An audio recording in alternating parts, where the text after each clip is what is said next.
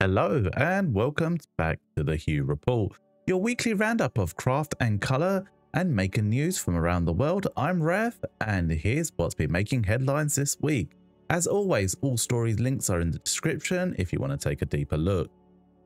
Bambu Labs has officially opened its first flagship store located in Shenzhen district, right in the heart of their home base in China. The 244 meters squared space is designed to bring 3D print to life quite literally, as its center sits an enormous cyber brick diaphragm created using over 100 H2D printers running non-stop to showcase the company's technology in action. Until now, Bambu has existed almost entirely online, so this makes a huge shift towards real-world experience. Visitors can explore machines like the X1C and the A1 Mini, test materials and attend live demos.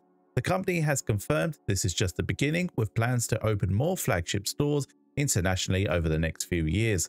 What do you think? Is this a great move for accessibility, or is Bambu turning into Apple stores of the 3D printing world? Next up is something exciting for the artistic side of the 3D print world. The HueForge team has just unveiled FlatForge, a new plugin that takes their signature print with filament approach and makes it perfectly flat. Instead of visible ridges or layered reliefs, FlatForge blends color on a single ultra smooth surface, so your prints feel more like a real painting than a typical 3D print. It works best with AMS systems and tool changes like the Prusa XL or the Snapmaker U1, letting your creative bookmarks, coasters and even two-sided prints with subtle gradients and holographic effects.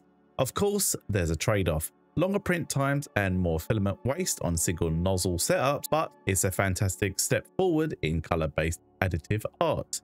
Do you think FlatForge will transform how we approach filament art, or will the slower prints and waste hold it back? According to new reports from Additive Manufacture Research, the 3D printing industry generated $3.9 billion in the second quarter of 2025, making one of the strongest growth periods ever. That's not just commercial or industrial sales either. Consumer level machines contribute a notable share. Analysts say that this suggests we're entering the second wave of home adoption, where makers, hobbyists and small studios are driving real demand again. Do you think growth will continue as printers become more plug and play, or will the hype eventually cool off?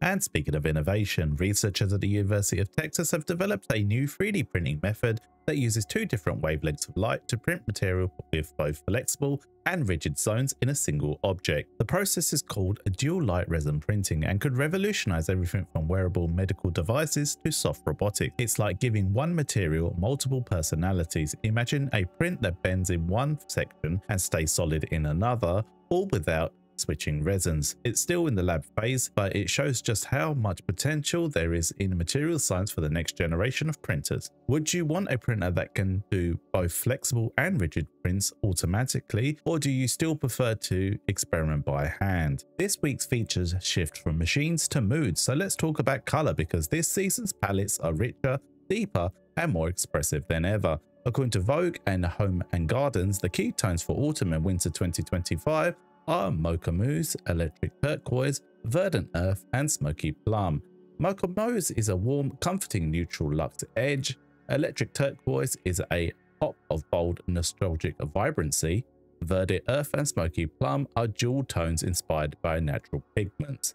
Paint brands like Rust-Oleum are also championing the return to richness, blending earthy pinks and darker emeralds with metallic highlights. For crafters, this isn't just about what's trending, it's an invitation to experiment. Pairing deep tones with pops of shimmer or matte finishes can instantly modernize your project. The biggest question though, are we heading towards a maximalist reveal in craft and interior? For years, minimalists ruled, but now it seems color, emotion, and even imperfections are making their comeback.